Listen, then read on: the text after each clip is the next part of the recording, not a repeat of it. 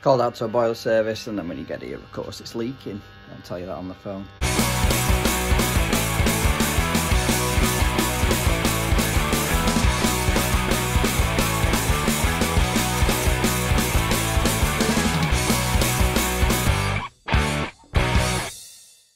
Thankfully, I've found it just by firing up and put her in service mode.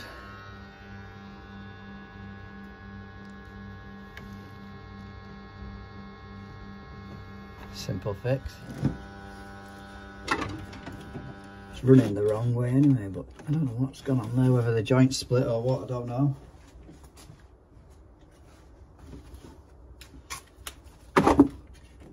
Flick it out like click and snap it off.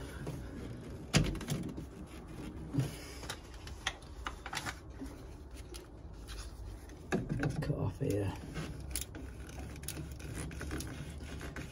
Sometimes they end up brittle, these plastic.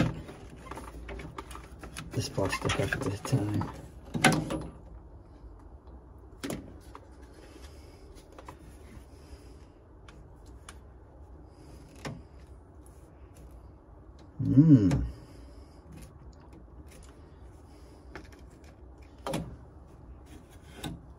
Really, that one's lowering. It's falling downhill, but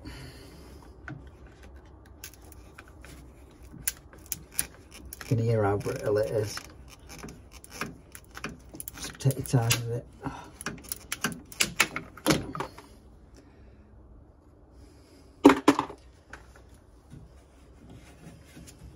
Get a coupling and elbow on that.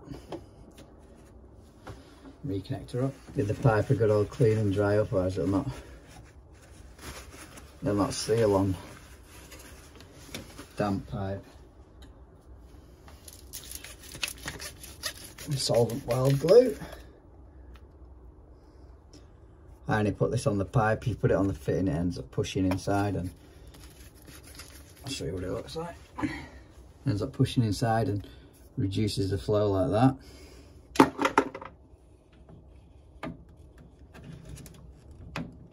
Got this coupling's tight. Wipe off the excess.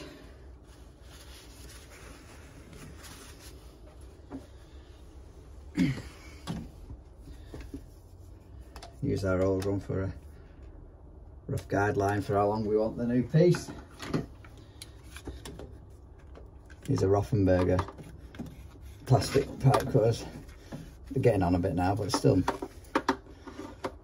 pretty good.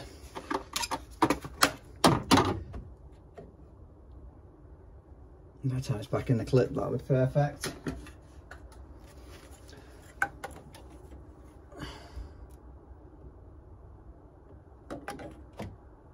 I'm going to use a rubber elbow. I'm going to use a Baxi rubber elbow just because it's got more of a longer reach here, because I've cut the pipe off below the elbow on the old one. It's not, this pipe's now not really long enough. Plus, whatever this overflow pipe is, it's slightly bigger than mine.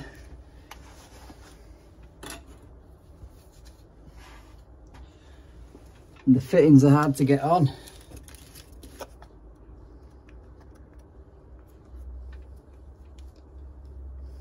I don't go sniffing this. This is highly solvent. Unless you want a good time.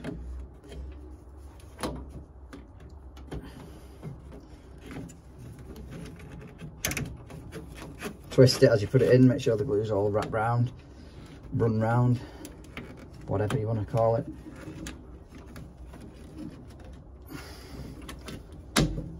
Back in the clip. Falling downhill now. Obviously that's what you want with waste pipes. Get it cranked up now. Perfect timing. And on to the next one. Next one we've got, apparently, although I've not checked yet, a burst somewhere on this pipe. Could be anywhere though, it's not really, look at it, straight outside. Bit of insulation there.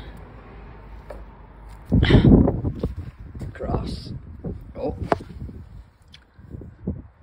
Be a valve. Oh, there's the valve. Inside the house. Let's have a look, eh? Neither. Yeah.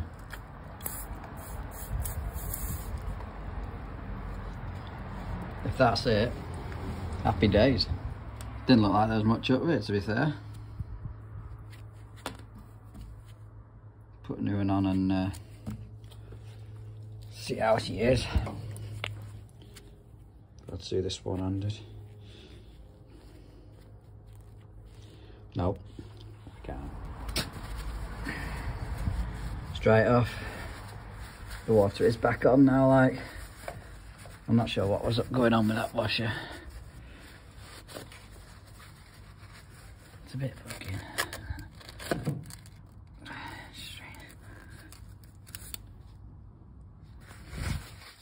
It's a bit of a mess, like. Curious.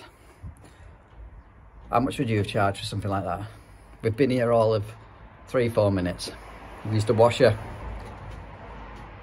Pence. Obviously I've been called out to it. Not an emergency call out. How much would you charge? Comment down below how much you would have charged in the area you're in. We've got a failed basin clicker waste here. It's failed so much the plug's actually pushed deep inside. Never mind. We're going to undo this trap here, release the water out and put our new one in. Nice easy job.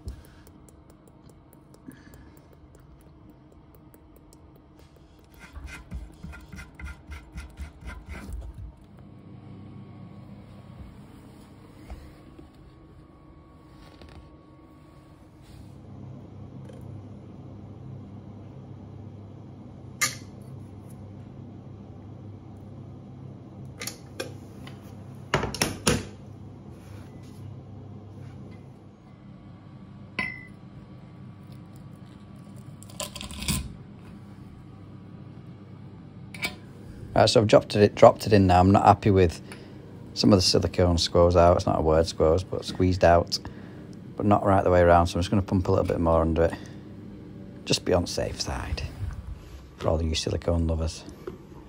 So underneath, I just run around. Obviously I can't get in the back with the silicone gun here, so I'll just smooth it across with my finger.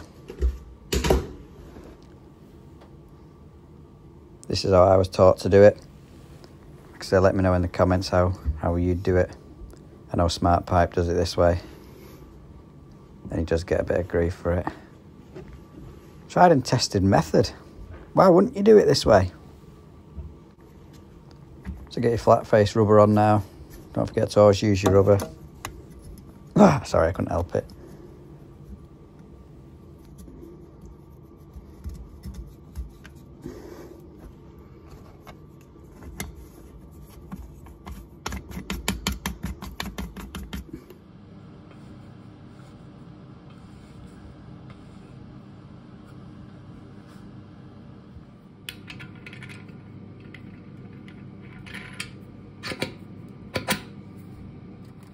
No heating on this.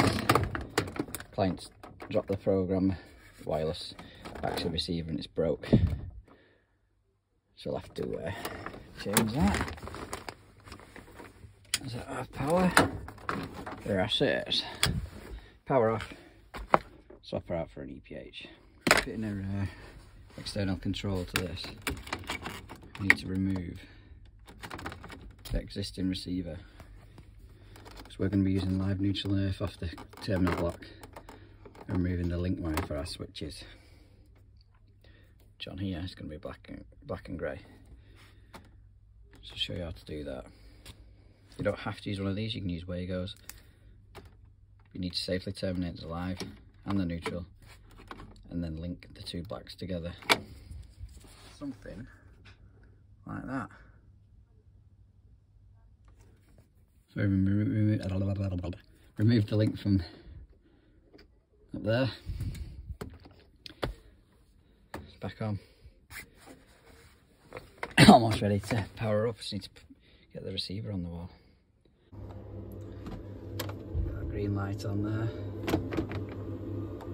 Knock it off. Perfect.